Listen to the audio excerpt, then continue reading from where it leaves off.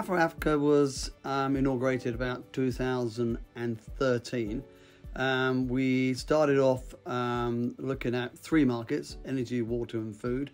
And we found very quickly that we focused down onto water. What we're doing is we're taking the water into the community and not taking the community to the water. And to do that, we have to have the right solutions.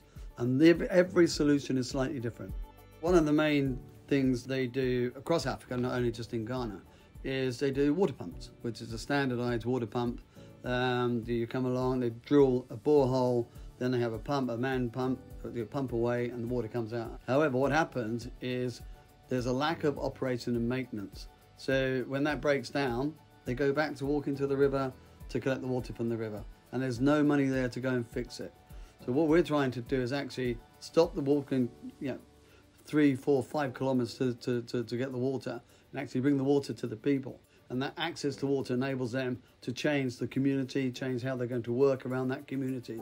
To get that water, we need solar. We need solar, and we use solar-powered pumps that pump the water from the source to the holding tank, and the holding tank then pumps it to the distribution points. And at those distribution points, we have a small revenue capture, so it's a cashless-based system that actually use solar panels there to capture that revenue. You tap on it, and it gives you 20 litres of water or a litre of water that you want to do. And the solar is the most important thing, because that gave us our green accreditation.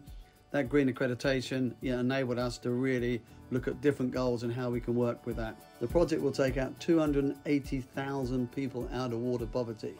And UK Export Finance's expertise, their relationship with the Ghana government, their understanding of the processes, the understanding of the actual work that needs to be done, and how protracted it can be on both sides of camp, really helped us guide us through this maze of bureaucracy, to say the least. So UK Export Finance actually funded the project by providing 85% of Export Credit Agency fee funding, and then the 15% was then supplied by a commercial enterprise.